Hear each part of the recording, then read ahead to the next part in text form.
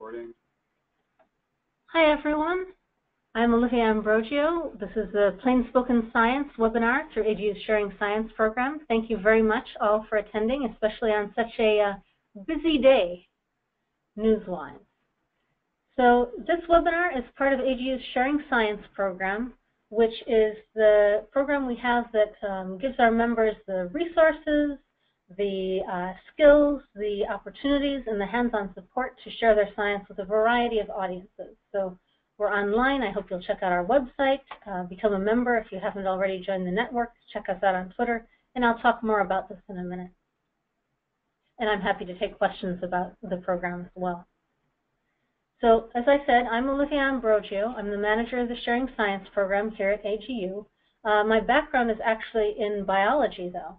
I got a PhD in biology where I very much enjoyed studying the sex lives of marine snails.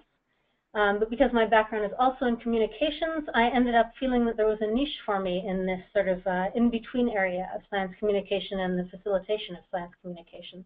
And that's how I ended up at AGU. And our other presenter, Jana Goldman, will introduce herself. Hi, I'm Jana Goldman. I own now Press Here. It's a science communication firm, and I work with scientists to help them communicate with everybody else. But my background is I was a newspaper reporter and editor for many, many years, then came to Washington where I was the director of two nonprofits. I've been a deputy press secretary for a U.S. senator, and for 14 years I was the public affairs officer for NOAA's research office, the Office of Oceanic and Atmospheric Research.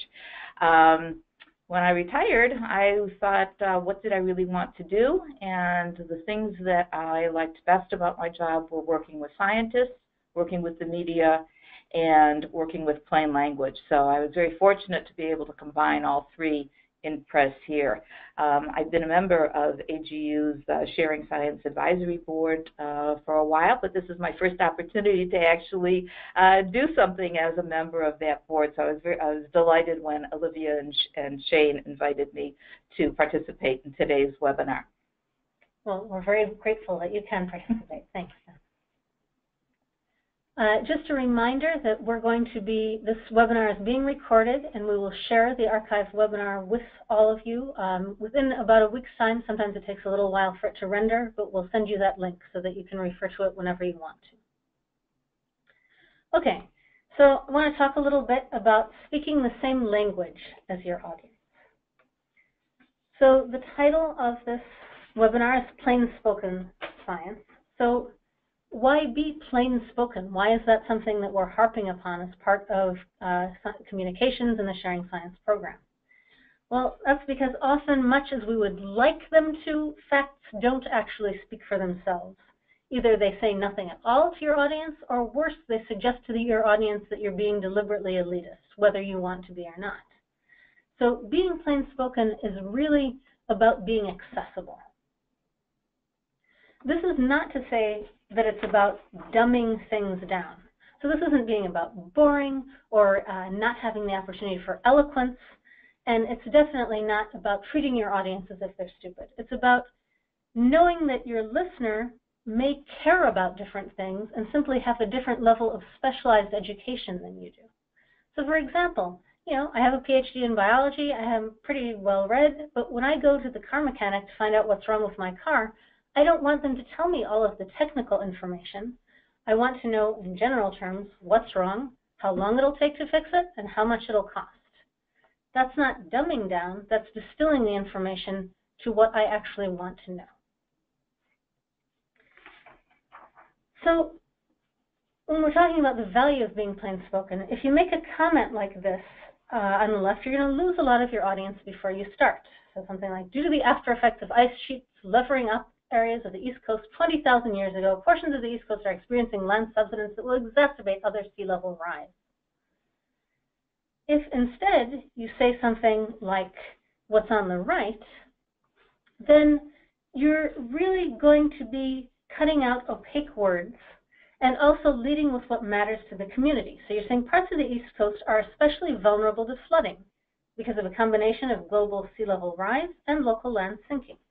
So you've cut out some details, but you've led with what will matter to this coastal community, and you're making it accessible because it has words and concrete examples that are relevant to your audience. So a large part of being plain-spoken is reducing or eliminating jargon, because otherwise you end up into situations like the cartoon here, where it ends up being, rather than a way for you to be communicating your passion and enthusiasm about the science that you want to talk about, instead you've created another barrier between you and your audience, rather than building trust and dialogue. So what does jargon mean?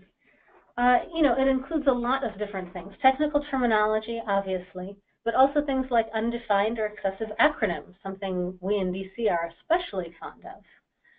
Obscure words, unnecessarily long words, and also words with multiple meanings. So a lot of these definitions are sort of clearly self-evident, but what do I mean by words with multiple meanings? Well, when you talk about modeling, for example, not very many people are going to be thinking about computer simulations. They're going to be thinking about models. And in fact, we actually had someone at one of our workshops come up to us and say, "Oh my gosh, this happened to me. I asked this guy once if he did modeling and he thought I was coming on to him." If you're talking about a driver, people think that you're talking about someone conducting a car somewhere or about golf. They're not thinking about influential factors. If you talk about positive feedback, they think it's a good thing. So this is not to say that you can never use these words or phrases. It's just to say that you want to really think about what associations your audience is going to have with those words and how you can do something to offset those and make your meaning more clear. So this is a whole list of these words that we've created. And there's a link right there. You can get to it, a nice printable version through our website and refer to. And if you think of other words that you think would fit this list, please let us know, because we're always looking to add more to it. Okay, so I want to talk a little bit more about jargon and how to get rid of it. This is Greta, the jargon monster. So if you look at some of the words that she's spewing out, you'll probably recognize them from your own field or from the fields of those you work with. And some of them might clearly be jargon to you, and you can recognize them as such. But some of them you might not think of that way. And that's the really tricky thing about jargon. We're so steeped with it in whatever profession we're in that we often don't even notice that what we're saying is less than accessible. So how do you do that? How do you figure out what's jargon and what to get rid of? One really good thing you can do is talk with a friend who's a non-scientist before you're going to talk with whatever other audience you're planning to speak with. Because if they're a good friend, they can tell you in a nice way when you're making sense and when they don't know what you're talking about. But another way to really sort of raise your vocabulary to the ground and then build it back up is through a challenge that developed from the cartoon XKCD, which you may or may not be familiar with. XKCD was created by Randall Munroe, who's a physicist who used to work at NASA and now does cartooning full-time, but still includes a lot of science in what he draws. And one of his more famous cartoons is the Upgoer 5. This is when he described the Saturn V rocket using only the 1,000 most common words in the English language. And he said 1,000 because 1,000 is not one of those most common words.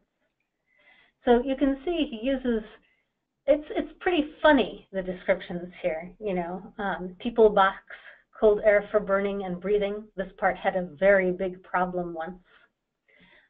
So he's able to use humor, but you can also see that he actually describes quite a lot, quite well. Now, this was hugely popular, not surprisingly, in the scientific community, so much so that a geneticist named Theo Sanderson created the Upgoer 5 text editor. So this is basically a text box where you can enter whatever you want to say, and you'll find out whether those words are among the 1,000 most commonly used ones or not, so that you can actually use Upgoer speak to describe scientific concepts. And also, there's a link at the bottom here Randall Munroe also created his own version of this text editor called the Simple Writer. So there's a link to that as well if you want to check it out. So this is what it looks like if you put technical language, like this is what I used to study, into the text editor. And you can see that pretty much all of the important words that I have put in here are forbidden words. So here's the version that I wrote that I was able to use, that was acceptable via the text editor. And you can see that there are a lot more words. This isn't necessarily a bad thing. If you're using more words but they're words that your audience understands, then, that's really okay. There's no point in being succinct if you haven't actually communicated anything. Some people have used this to really good effect. I mean, sometimes it's funny or silly, but sometimes it's really eloquent. So this is an example describing Darwin's theory of evolution by natural selection. All the animals and green things we see in the world have all been made by the same fixed, easy steps acting all around us.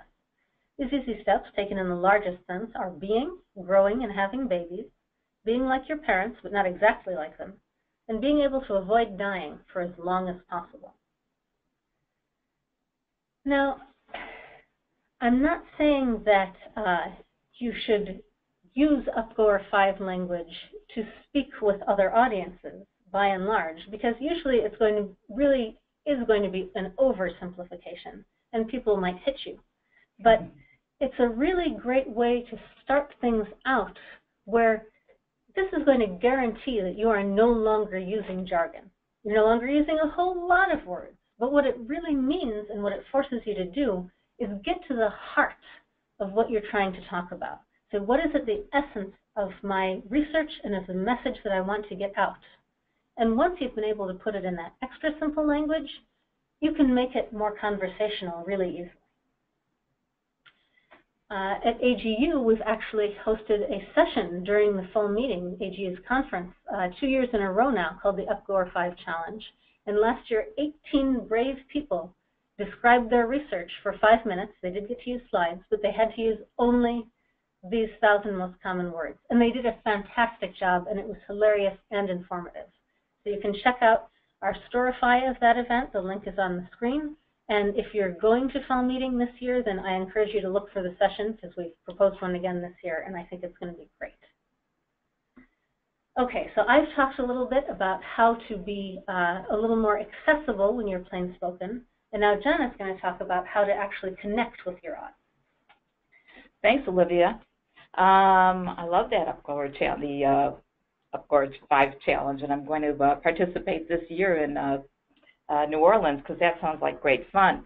So Olivia's spent some time on showing you some examples on how to make it clear. We're going to talk a little bit about how to make it interesting and how to make it relevant. So there is a thought that if you put Harry Potter and V on top of something that's pretty wordy, everybody's going to read it because everybody knows who Harry Potter is. And of course it's going to be interesting and exciting because all of the Harry Potter books are. So we've got to do a little more than just putting Harry Potter and V on top of the title of your research paper. And storytelling is a good way to do it. And scientists do tell good stories. There's a lot of ways where you can tell the story of your work. Where you work is always interesting to people. Work in the Arctic, in the deep ocean, Cleveland. I know some people who've done amazing work in Cleveland. What it's like where you work. People are always interested in what you eat, where you sleep, where you take care of personal business. My husband's an anthropologist, and people are always asking him, well, where do you go to the bathroom, and interesting things like that. What do you get to wear, special clothing? I know people who work in Antarctica are always envied by others because they get to wear those beautiful, neat red parkas.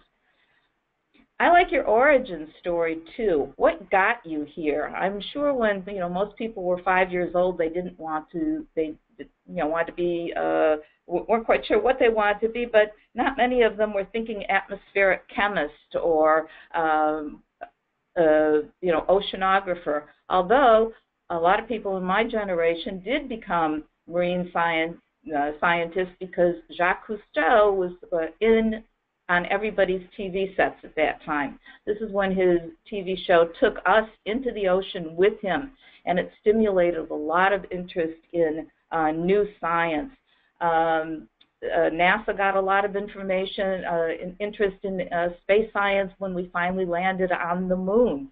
So what got you here? What was that special thing that made you decide to devote your life's work to what you're doing? In some cases, it could be an accident. You were filling in for a colleague who was doing something else that was, or you were just assigned this project because you were the only one around to do it, and you suddenly became interested in it. But people are interested in why you do what you do. Also remember why you became a scientist, the enthusiasm, the drive. My husband's been an anthropologist for 40 years, and he still gets excited when he talks about the people with whom he worked in Papua New Guinea. And that's something that I hope, never dies with him, because he still has that enthusiasm and that affection for the work that he's done.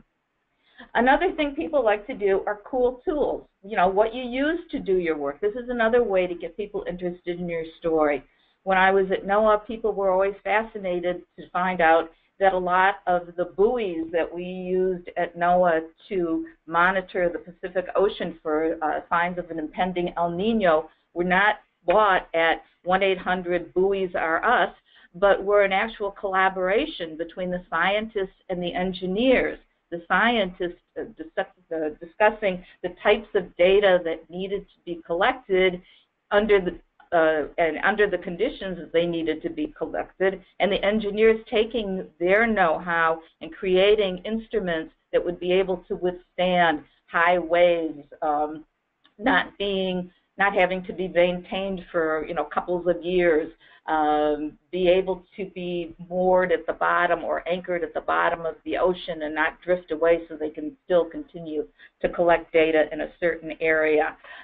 This is another way where you can get people interested in what you're doing. And again, people are very visual. They like sights, they like sounds, they also like other living things. And I saw this image actually the day before the day I had to turn in my presentation, and Olivia was very kind and let me add this. But I thought this image of whales by Paul Nicholson, and he was interviewed on Terry Gross, and just that image blows everybody away. That you can just imagine, wow, what is it like to work there, work with these animals, see these animals, feel that ocean, feel the wind. These are things that only you can describe if you are actually the scientist doing that work. So there are scientists who tell good stories, like Neil deGrasse Tyson, who's in the top left of your screen, and there are good storytellers who really love science, like Alan Alda, who's at the bottom right. Alan Alda has a new book out, and the title of it is, If I Understood What You Said, Would I Have This Look on My Face? I just got it from Amazon, so I didn't read it all, but he has been an amazing advocate for science for a long, long time, and there is the Alan Alda School of Science Communication at Stony Brook in New York. He teaches scientists using improvisational methods to communicate, and he doesn't want them to be improvisational comedians. He wants them to learn empathy. He wants them to learn different ways of communicating. He wants them to actually look the person with whom they're communicating in the eye and make that kind of connection. So some story basics. Stories have a beginning, a middle, and an end. And one of my friends, Cheryl Stevens, who's one of the queens of the plain language movement, reminded me that stories actually they are the framework for the facts. So this is something that you can devise where you can hang the facts on. And even though stories have a beginning and a middle and an end, you need to have some tension somewhere going up toward that middle, or else people will say, well, yeah, so, it rained, I went inside, and took a nap. I mean, that's got kind of a beginning, a middle, and end. Randy Olson, who was a marine scientist, and he also is an author of, Stop Sounding So Much Like a Scientist. I think I've gotten that correct. He talks about storytelling a lot, and he has a way where you can add some tension to your stories, and he calls it the and, but, therefore.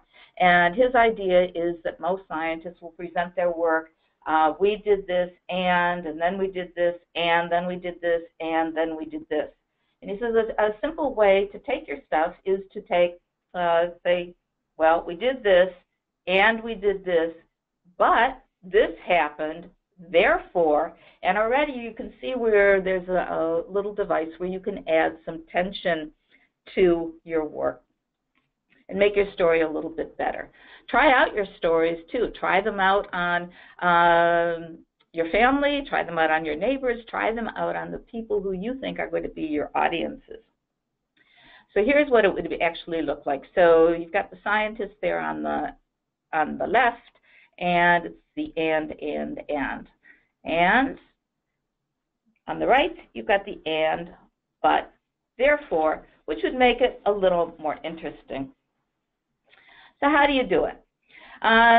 Tell people let people know why they should care about your work. It's what we call in the news business, the says who, the so what. Why should people care? I know you've got a lot of interesting things to say about your work, but try to find out 3 or 4 main points, and I think Olivia mentioned this earlier. Distill them down into those 3 or 4 points and make until they're easy to understand. And of course, watch out for that jargon and acronyms or abbreviations. You can also prepare some memorable quotes using declarative statements. So if we keep putting heat-trapping gases in the atmosphere, it'll trap heat. That's something that people can easily understand. But then here's another way, because you get people to say, well, why should I really care? And I've used this this set of slides in another talk. But we're talking about extinctions. And so, okay, so this is an extinct algae. Yeah, I think I can I can live without this algae. I don't know what it is. I don't know what it does. Yeah, so, gee, that flower's pretty, and it's too bad it's extinct, but, it really doesn't make any difference in my life. That rhinoceros beetle, well, there's so many hundreds of thousands of beetles. We can live without, a couple of species, so it's okay if they're not around anymore. That bird, yeah, it's pretty, but I don't know. It's a bird. I'm not big on birds. I can live without this bird. The thylacine or the Tasmanian tiger, well, I've never seen one, so I really don't care if it's extinct or not, so that really doesn't matter to me. And you know what? Those other people, too many people on the planet anyway, I can do without those other people. So how do you get people to care about what your work is? How do you make it relevant to them? When they see that it could possibly happen in their own backyard. This was the fires that happened in Alberta, Canada around this time last year, and they were terrible fires. They were absolutely devastating. They were so fast, so fierce. And people had to get out of town quickly. All of a sudden, you're seeing images like this. Lines of cars of people trying to evacuate through dense smoke. And all of a sudden, you start thinking, you know what? I could be in those cars. My family could be in those cars. That could happen to me. You might not have to be as dramatic as that, but that's basically the point, getting people to care about your story. Thanks so much. So what's next? Well, for one thing, I hope that all of you, if you are not already sharing your science, will consider doing so. And again, please refer to our website and our other resources to help you with this. We would love to help you personally. You can contact us. Again, join the Sharing Science Network if you haven't already, whether you're already communicating or just want to start communicating to wider audiences. If you do, you get a nifty newsletter every month that tells you all about ways to engage and new skills building opportunities, also examples of inspiring science communication, and a whole lot in the area of the science of science communication, because there's a whole field looking at how effective different kinds of science communication are and what perceptions are of different communication styles and skills. And for some additional resources, and again, this will be archived for your reference, but a little bit more that we have on jargon and how to avoid it, some tips and tools for clear communication. You should check out our blog, The Plainspoken Scientist, in which we have a lot of guest bloggers talking about their experiences doing science communication and what got them into it and how it worked. Obviously, you can follow Jana and me on Twitter because we're great. And with that, we'll start answering some questions. So if you haven't already and you have a question, please use the question box and type in your question, and we can address as many of them as we have time for. So thank you very much again for tuning in, and Shane Hanlon, a senior specialist in sharing science, will be our moderator in these questions. Thanks, Olivia. So if you all want to ask questions, you can just type them in, and then I'll be curating. So one we have here, sometimes stories of what went wrong resonate well with people, thinking of overly honest methods, the hashtag that went around Twitter a while back, because it makes you and science relatable and human. Yet such admissions can compromise the trust people have in the scientific process and scientific results. So any suggestions on ways to kind of toe that line between making it human versus, I guess, reputable? I can take that. That's a great question. And when I was at NOAA, we had, in the research office, one of our engineers was talking to the assistant administrator, and he says, one of the many reasons I really like my job is because it's okay to fail, because we're trying so many different things, it's not always going to work. And so the attitude was, it's okay to fail as long as we also learn something from it too, so it makes it better. So if you do have I don't even want to call it a failure story, but if you do have a story on, we did this and it was great, but you know, we had it was a long way to get here. We had some times when it didn't work exactly right. So you know, that's an interesting story in itself. I don't think, or I would hope, that a lot of people don't expect that things are going to work perfectly the first time. It usually doesn't work in real life. It shouldn't work in science. And frankly, that's one of science's strengths, in my view, is because you can make a mistake or make an error or a miscalculation. You go back and you look at what went wrong, what could we do differently, and the next step is usually much, much better. And that's how we build on great science. So I would be honest about some of those stories. Yep, we had some missteps, we had some failures, this didn't work, but this did, and this is how we got to where we are. And Olivia, just jumping in too, I think that's great, and I agree. I think it can actually provide more validation for the strengths of science, because you say, you know, yes, we have these mistakes, and you know what? That's not what we base the rest of science on. That's how science works. Not only do we learn from our mistakes to improve our methods in the future, to ask different questions, or see that we were asking them, you know, looking at it from the wrong angle to begin with, but it shows you how strong the argument has to be for something for people to accept it in science, because so much testing and practice and, you know, discovery of error and return and fixing goes into finding out every piece of science. So I think you can actually, depending on how you frame it, use it to demonstrate why science is valid. Excellent, excellent point. Thank you both. So there really aren't any other questions, which I just, oh, here we go. Here's something. I know, I should have said something. All right, give me 1 second. Okay, so the question is about getting scientists to adjust their expectations for non-scientists when they share their science. This questioner says, I trained a bunch of scientists for a public engagement event, And when reading over their feedback, one reported that we give the non-scientists suggested questions because they felt they were asking bad questions. So the question is, how do you adjust the view of non-scientists for scientists?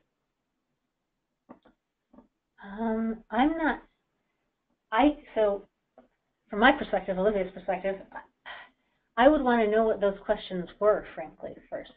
Because I think there are two ways to look at this. Sometimes, yes, there are people who might be hostile or unreceptive audiences, or people who may not understand, who are asking questions that are just either antagonistic or really out there in some way. And those are opportunities, I think, for those who've done a little work in communication to use bridging questions, bridging responses to say, you know what, I can't really address that issue. This isn't really, as connected to the points that I'm trying to make, but what I can tell you about this is, or what I think, the real takeaway here is, or what I feel we have an opportunity for with what I'm telling you is, and then you can move back into your own messages, which also speaks to what Jana was saying about developing those messages to begin with, so that you know that you have ways to return to those when you're responding to questions. So if it's those kinds of questions, I think that's a way for those scientists who are responding to get back to what they're hoping to say. If it's just questions they don't like, though, but they're still related to the science, then I think it's worth asking a little more about what a bad question means. But, well, and I agree with Olivia totally, but something else, too, is know your audience. Figure out who the scientists are going to be talking to, and prepare the scientists, because I've worked with some scientists who had similar responses, and they're almost taken aback that people don't understand what they're talking about after they've explained it. And I said to them, I said, you've gone to school, you've been studying this for 20 years, you're trying to explain something, explain this to someone who's hearing it for the first time. You can't expect them to grasp everything unless you talk directly to them. So I think there's a set of expectations, perhaps, that the speakers may have that need to be tamped down, and maybe there's a different level of kind of advanced work, as we would call it, is figuring out who they're going to be talking to, what might be some of their issues, what do these people care about in this particular area, and also to prepare scientists for those kinds of questions. We did that a lot in media relations. You're going to be asked about your science, but then somebody's going to ask you about this. How are you going to respond? And Olivia's idea of having some bridging responses to bring it back to what you can and want to talk about are very, very valuable. Hey, thank you both. So there's a quick question about that I can answer really quickly about how do you get congressional people to come to your events? Our public affairs program is they're a government relations folks, and they talk about this a lot in webinars and resources and different types of things. So probably the best way to do it is when we send out a follow-up email after the webinar, we can just add a bunch of information to it on things more relevant to congressional affairs type audiences. But can I make a comment? Of course. This is Jana. One way to increase the chances is to find out, is this taking place in the, especially the congressperson, because they have a very small district? Does this have any of their constituents? Is this an issue that their constituents are concerned about? Does it take place in some place within that person's district? Because that would it make a good photo op? Would it make a good photo op? That's great, because that's what they care about. Senators are a little bit different because they're covering the entire state. So you've got a little bigger latitude, but then it's also a little bigger lift. So if you've got perhaps a lab or an event in state A but district B, you might not be able to get the congressperson from district C because it has nothing to do with his or her constituents. I'm sure that the information that you'll get from AGU will say the same thing, but they are very constituent-oriented. They are there to represent those people. So doing some homework, finding out what the congressperson is interested in could increase your chances. And food helps. And just to mention two things quickly, there will be more webinars this year, including one that our policy folks will be doing on the best ways to make district visits. So August is the congressional recess. If you don't want to have to travel to D.C. to talk with your representatives or senators, this is a great time to do it in your home state. And there'll be a webinar all about both the logistics of that and some good tips for messaging for them. Great. All right. How do you handle speaking to a mixed audience where you have senior scientists who potentially wouldn't be convinced without jargon and technical language, but still communicate simply to lay people? This is Jana. I would say communicate simply to lay people, because even people who have a lot of knowledge, they appreciate it when things are presented clearly and concisely. And that is probably going to be the harder thing to do than just presenting it into a way that that the senior scientists could understand. Let me give you an example. When I was at NOAA, we did a conference call on an international report that had come out, and it was a telephone call, and we had a lot of reporters from around the world actually on the call, and our scientists, and we had about 4 or 5 scientists on the phone.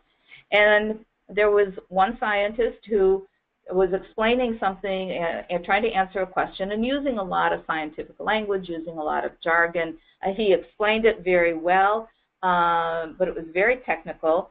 And then the next question from the reporter was, I'd like to ask a follow-up question. And we said, yes, of course. And she said, well, could scientist X please explain what scientist Y just said? So even though this individual did explain it, beautifully, accurately, he was interesting, it wasn't understandable. So, try use some of the tips that Olivia shared with you early on. It does take a lot of work to get things in understandable language, but it certainly pays off, and you can use it again and again and again. And we actually see this a lot at AGU's fall meeting. There are so many different disciplines represented.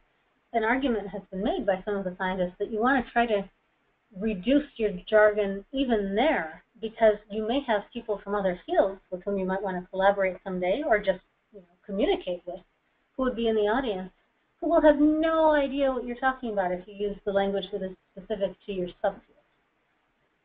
And going along with that, there's a suggestion for giving talks, use a bunch of images.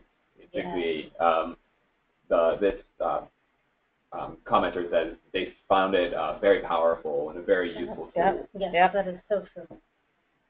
All right, so we often run up against political issues since science becoming so politicized. What are suggestions for bridging ideological and/or political gaps, or perhaps steering away from political aspects altogether? Ooh, great question. It is a great question.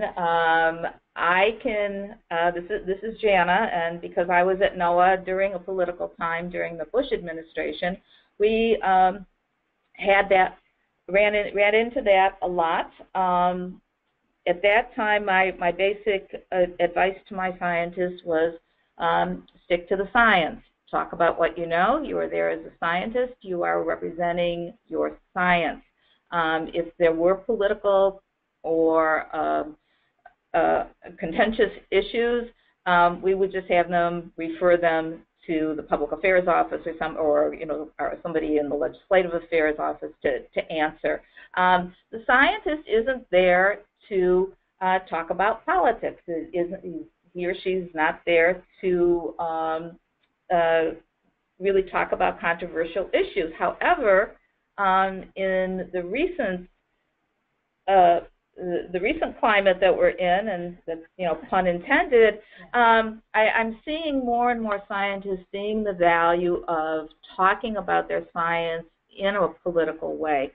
If those who are doing it are very good at it, if you're not comfortable doing it, if you've got any qualms, I would suggest don't doing it because it can be very, very tricky.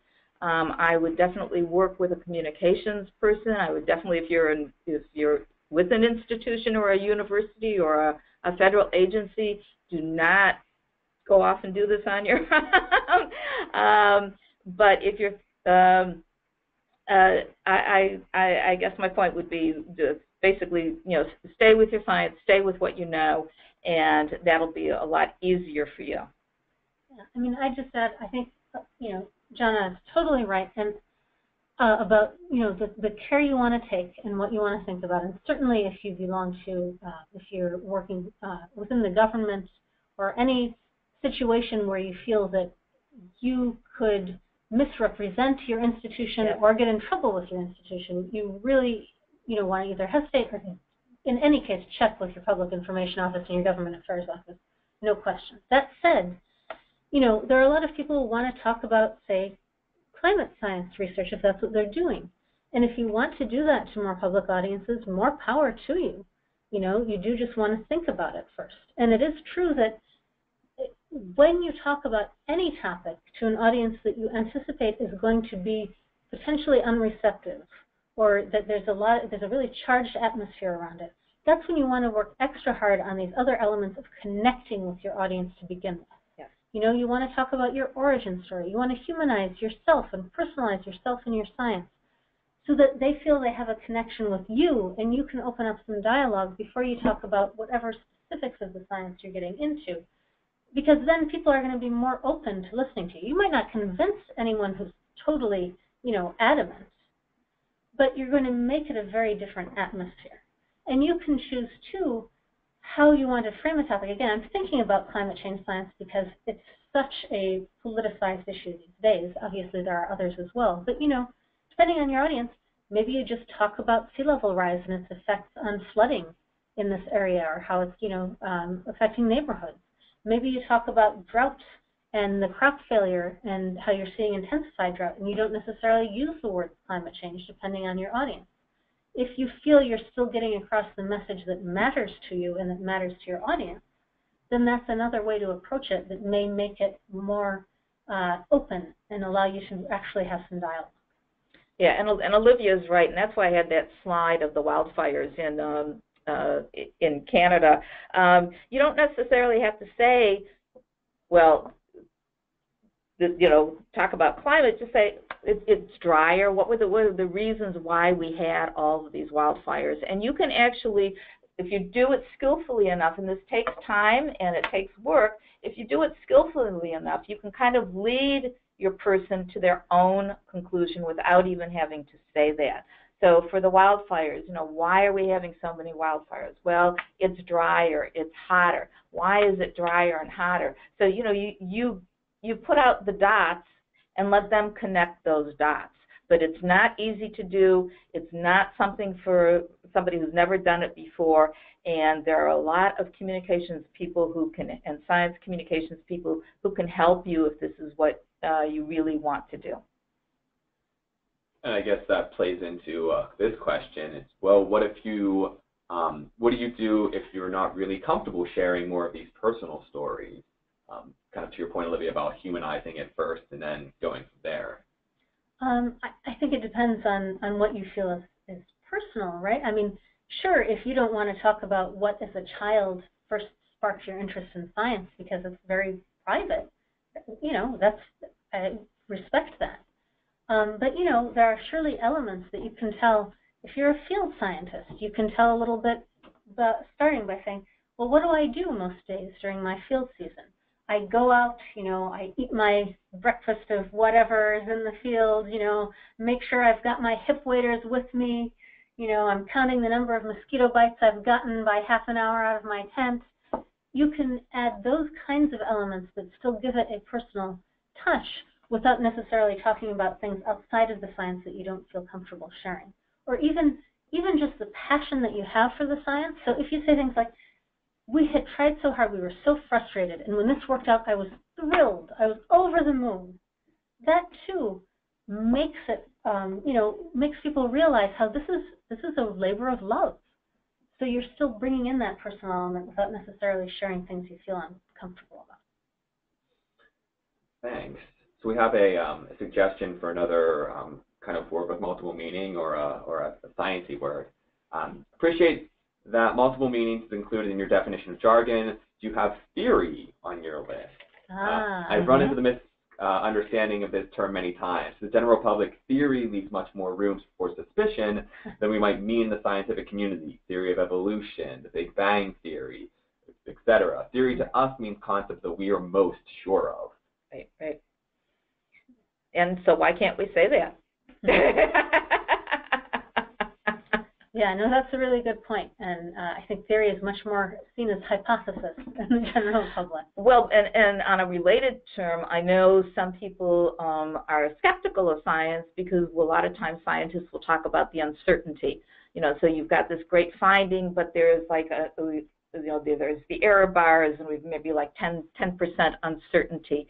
When I was at NOAA, I had the great pleasure of working with a great scientist, Dan Albritton, and he used to use the old view graphs, those see-through things that you put on the slide, transparencies that you put on the slide projector. Thanks, Olivia. And he would make these beautiful drawings. And instead of talking about uncertainty, he would talk about confidence. And he would have a little scale on the right-hand side of each finding. So it's like we're 90% confident about this finding or this result or what we've done. And I think that's a different way of framing it and putting it in a way that people are themselves would find more confident. When you go to the doctor and the doctor says you've got a 95% chance of, God forbid, having a heart attack if you don't do this, that's going to get your attention rather than saying, well, you've got a 5% chance of not having a heart attack. So, it's how you, again, it's knowing the people to whom you're speaking and reframing things that are still accurate but more understandable and more compelling to your audience. Great, thank you. All right, we got one more, so if folks have more questions, please put them in. This one we're not going to answer right this very second, but it's probably, well, you'll see. I guess I'm being overly dramatic. How has it happened that communication from scientists is being seen as opaque? How has speaking in a very complex, jargony way become the norm? Oh. That was my point. More of something to think about. So the question is more, how has the specialized language become the norm?